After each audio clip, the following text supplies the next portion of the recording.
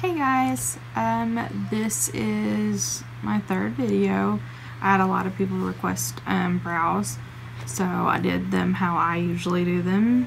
I just kind of follow my natural shape, and a lot of times my tails are not really there, or I'll pluck them off because the older you get, the more you lose your tails. But this is how I do it. Hopefully it helps some people out there. I just did a kind of basic, obviously. No, I went for a more glam, sparkly, kind of sparkle tears look. So if you want to see how I got the eye makeup and how I do my brows, just stay tuned. Thanks.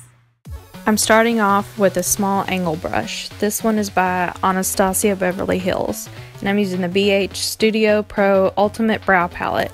I like using the cream to start making the inner part of my brow more defined. I'm taking the angle brush and tracing right under my brow to start my shape. I then use the brush to make some tiny brush strokes that simulate hair. This helps achieve a more natural look, especially up close. A little product here goes a long way. I mostly drag the color up into my brows to fill out any sparse areas where I'm missing hair. I try to go back and forth on the same areas of each of my brows to keep them as evenly as possible.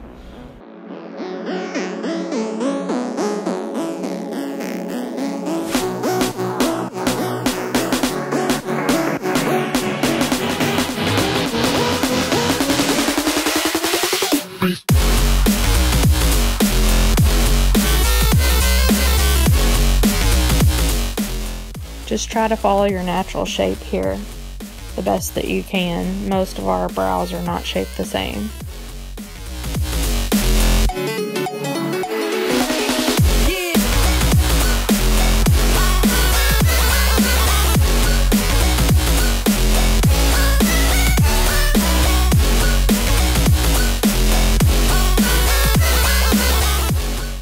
I've noticed the tails of my eyebrows are falling out the older I get, so that's the hardest part.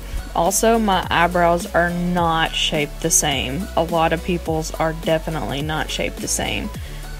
They're definitely more like sisters than twins. And now I'm seeing how hilariously off I am.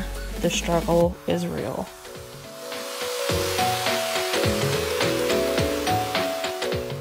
I'm not too concerned if I rub my makeup away at this point because I'm going to correct any mistakes with concealer.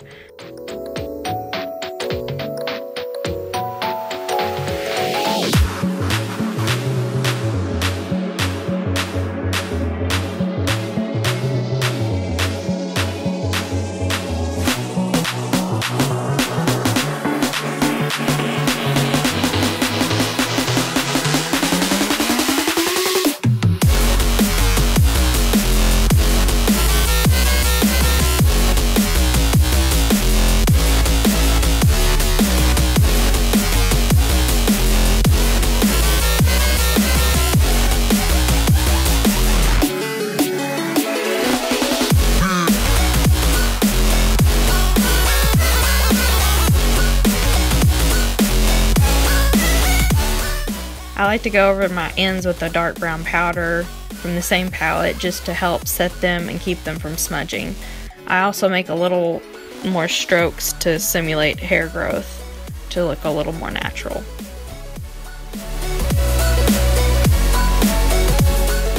A lot of times I feel like Groucho Marx when I do my eyebrows before I do my eye makeup, so I definitely make a lot of brow gestures and weird faces. And you're very welcome for that. That's just a bonus.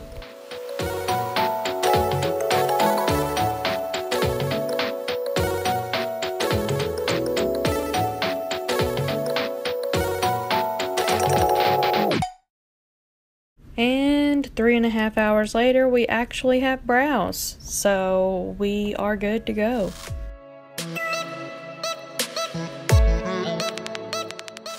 Now I'm going in with a flat concealer brush and taking my Born This Way concealer in the shade Very Fair and fixing any mistakes that I've made, which, I mean, come on, rarely happens. This also helps define your brows a little bit and give you those nice Instagram brows. I don't always do this step, but when I mess up a lot, I kind of have to.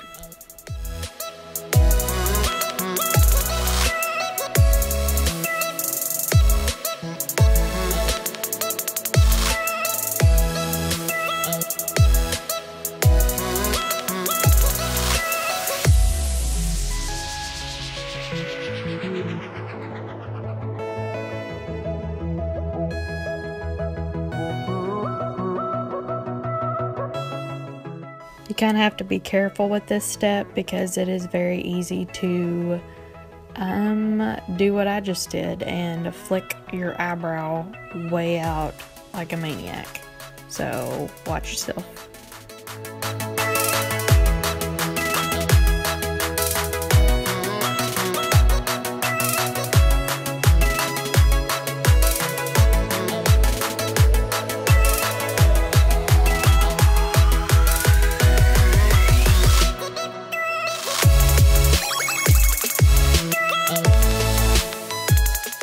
For this eye look, I'm starting with a fluffy dome brush and applying a transition color. This is Buon Fresco, I believe is what it is, from the Modern Renaissance palette. I'm placing this in the crease and buffing it out to diffuse the color. This helps make our darker eyeshadows more blendable.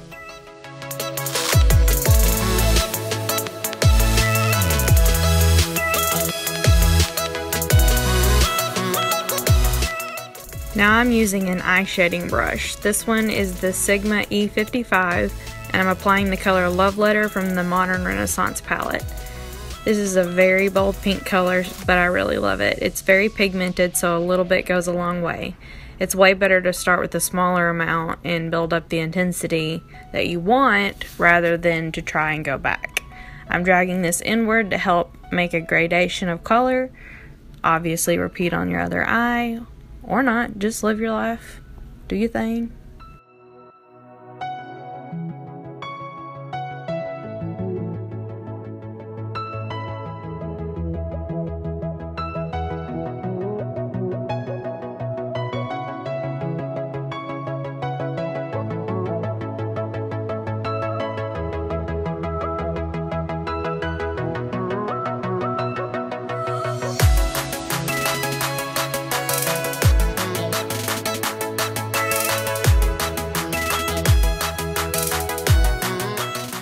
Here I'm taking a Real Technique shading brush and using my Lime Crime Venus palette, and I'm taking a little bit of Shell and Rebirth on the outer part of my lid.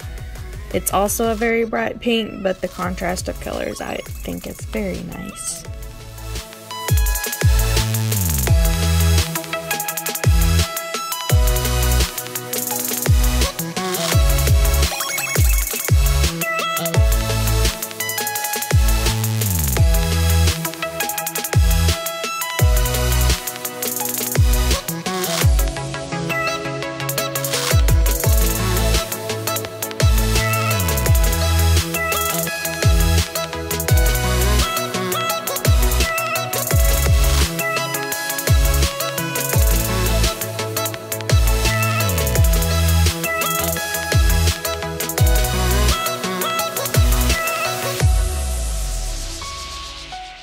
I then decided I wanted a little mini cut crease with some glitter, so I'm going back in with my concealer on a small detail brush and sketching out on my lid where I want the crease to start and just blending that in with the color on my lid.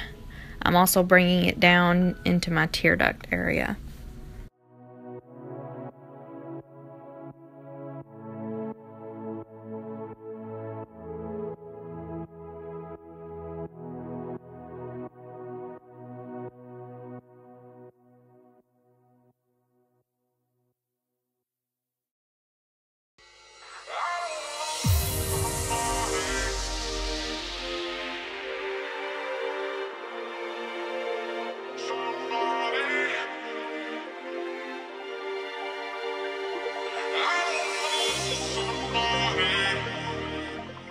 Now I'm taking a pencil brush. This is the E30 by Sigma, I believe, and bringing that color Love Letter under my eye.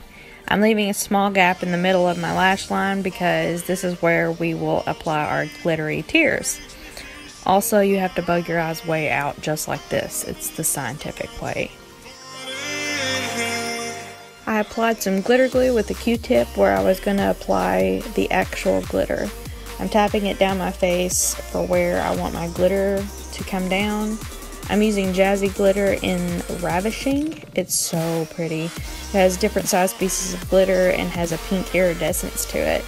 But be so careful when applying any glitter around your eye. You do not want to deal with the pain of having a piece of glitter in your eye.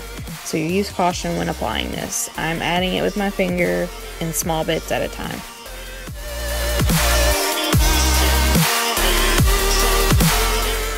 I keep glancing over at my monitor to see if it's as awesome as it looks in the mirror. It is. Then I applied a little bit to my inner lid using a Q-tip where I had sketched out my half cut crease.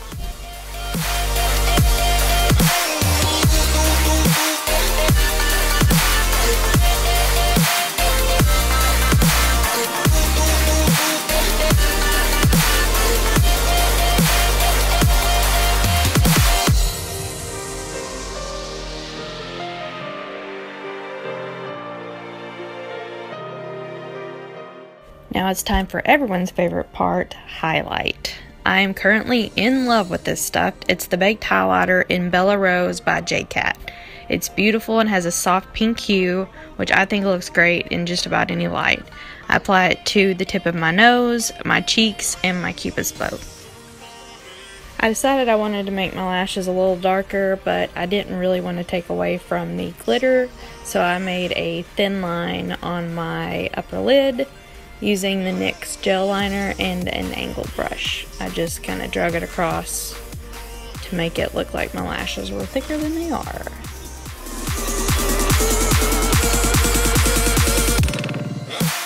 At this point, you're going to want to throw on some mascara. I'm going with my all-time favorite, the Clump Crusher mascara, and you can get this at a drugstore, so it is amazeballs.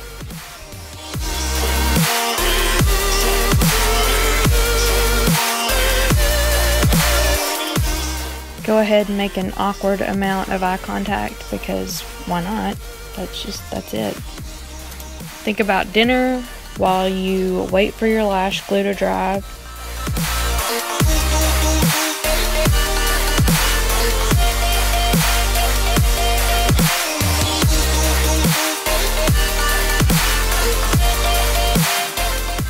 These are the Tinkerbell Lashes by House of Lashes, and they're very beautiful. They're super comfortable. I like applying my lashes with this little clamp tool from Japanesque. It just really makes applying lashes a lot easier, and you can kind of clamp your lashes to the false lashes and make them more flush. And it just, you know, it makes my life a lot easier. So anything that does that is going to be a crucial tool in my makeup kit.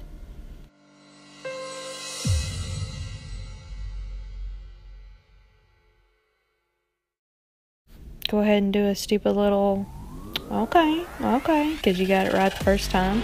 Didn't have to redo those. As always, thanks for taking the time to watch these little works of love of mine. Please subscribe if you liked what you saw, and I will see you guys next time.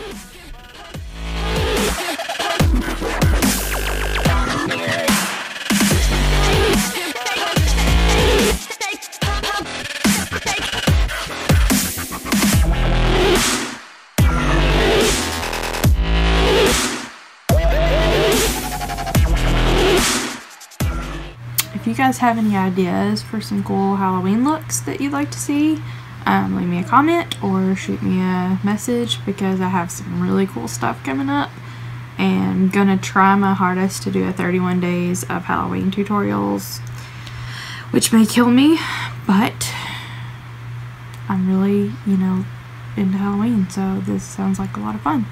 But I'm gonna go wash my makeup off because it is like 11 o'clock at night and I have nowhere to go. So yeah, thanks for watching.